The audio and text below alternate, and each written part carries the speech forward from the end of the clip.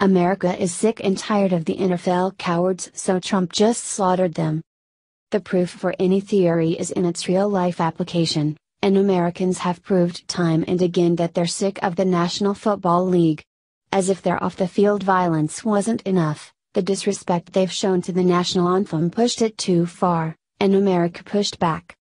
We pushed the buttons on our remotes to turn them off, we pushed the TV providers to refund our money, and we pushed the matches across the box to start the fires that burned out jerseys and season tickets. That backlash has cost the league hundreds of millions, and possibly billions of dollars before the season ends, and we're just getting started. If America has its way, the league is going to be shut down for good, and that's partly due to the attentiveness of President Trump to the needs of America. Not only is the anthem protest offensive to many Americans, it sets a dangerous precedent for those to come that we don't have to respect our anthem or our country. Americans have decided that the NFL is bad for the country, and according to the Daily Mail, the president is backing us on it, declaring that they are going to just keep getting into more trouble unless they start behaving the way we expect them to.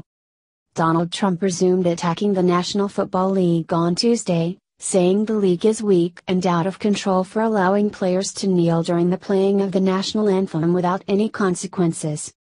At least 24 players kneeling this weekend at NFL stadiums that are now having a very hard time filling up, the president tweeted, referring to the much-noted empty seats that have drawn unwanted attention in television broadcasts. The American public is fed up with the disrespect the NFL is paying to our country, our flag and our national anthem, he wrote. Trump blasted the league's commissioner on Black Friday for losing control of players after New York Giants defensive end Olivier Vernon took a knee for the anthem on Thanksgiving Day. While the president's comments will no doubt be perceived by some as being too aggressive, it's worth noting that the president isn't the one that made this political, the NFL is. The president, along with most other politicians, were perfectly willing to let anyone who wished bash their heads together every Sunday, Monday and Thursday of the fall and winter. But they started kneeling and showing disrespect, and that's when football became everyone's problem. President Donald Trump said Tuesday morning on Twitter that the weak and out-of-control NFL is losing its audience because it allows players to kneel during the national anthem. 0 shares. Facebook. Twitter. The proof for any theory is in its real-life application, and Americans have proved time and again that they're sick of the National Football League. As if their off-the-field violence wasn't enough, the disrespect they've shown to the national anthem pushed it too far, and America pushed back. We pushed the buttons on our remotes to turn them off, we pushed the TV providers to refund our money, and we pushed the matches across the box to start the fires that burned out jerseys and season tickets. That backlash has cost the league hundreds of millions, and possibly billions of dollars before the season ends, and we're just getting started.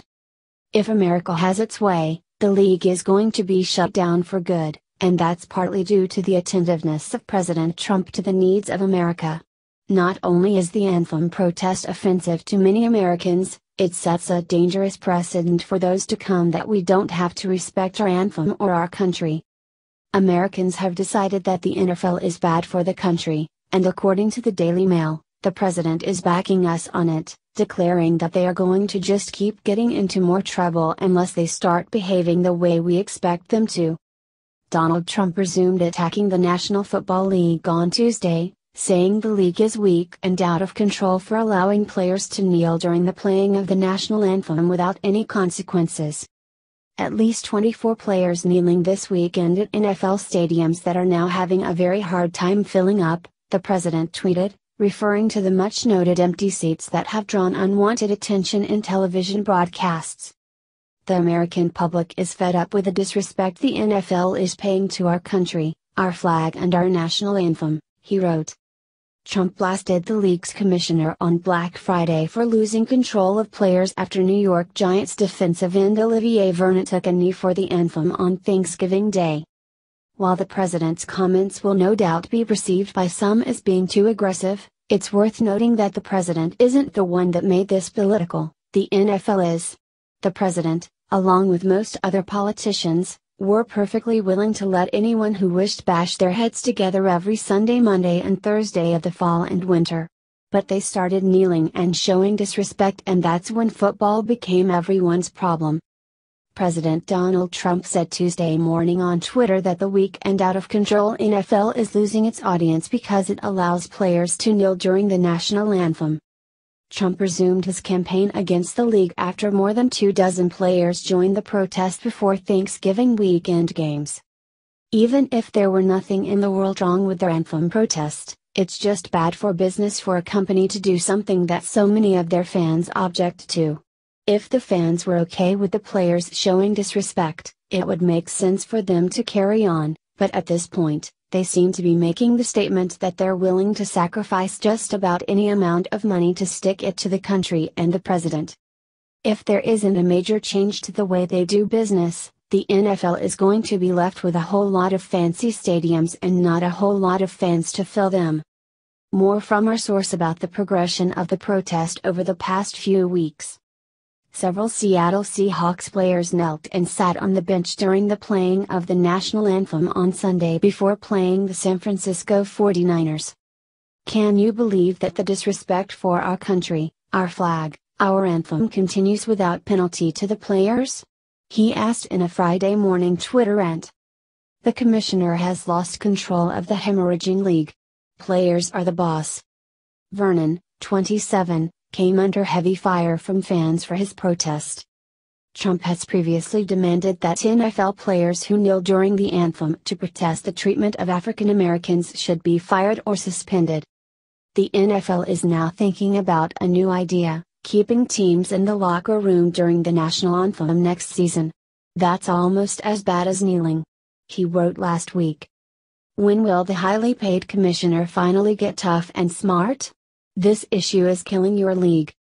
Some players and teams have stayed in their locker rooms before games this year, emerging only after the national anthem is played in order to avoid the decision of whether or not to stand. 9 days ago, Trump slammed Oakland Raiders running back Marshawn Lynch for continuing to sit for the Star-Spangled Banner, despite standing for the Mexican anthem during a game played at Azteca Stadium in Mexico City. NFL viewership on television was down about 5% over the first 7 weeks of the NFL season, according to CNN. However, that decline is part of an overall downtick in ratings.